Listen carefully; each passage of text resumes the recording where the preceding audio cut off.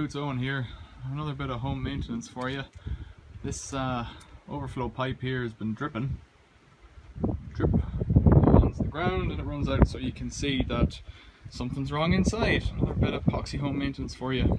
So I'm up in the loft and there's the ball valve and you can see it's all pretty grimy. I've turned off the water, so if I push down on the valve, water won't come in, so that's a good sign that it's off. So what I'm going to do is I'm going to unscrew from the outside here this nut here, and then I'll get the plastic flange off and I'm going to replace it with this brand new one, and hopefully it'll all just go together perfectly.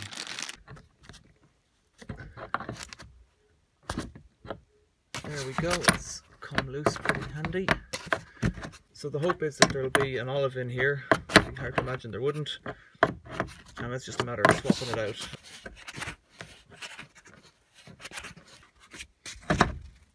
Then we've got to get this white one off, which will take a bigger spanner.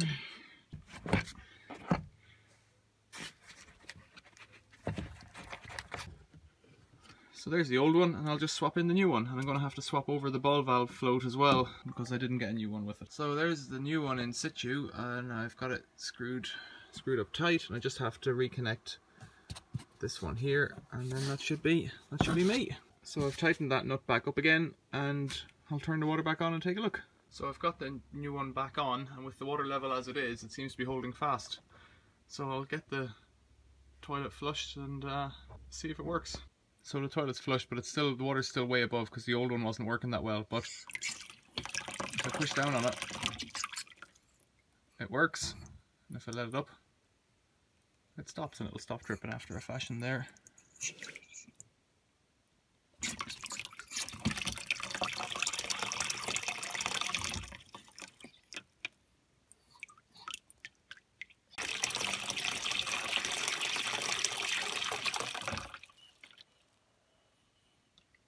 There you go, thanks for watching, see you later.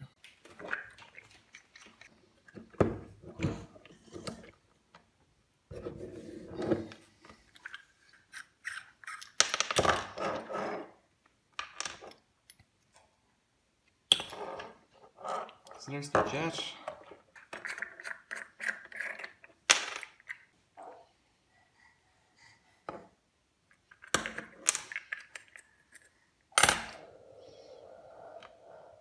There's the little washer. It's pretty okay, you know. The rubber in that's not too bad, and I'm wondering why it was getting stuck or what was going on, but I'm guessing it's not a big deal. It costs €6 to replace the whole thing rather than just replacing the washer, so I'm kind of glad I've done it, and that's that done. But it's probably easier to swap out the whole arm than it is just to take that off and replace the washer. One way or the other, thanks for watching, see you later.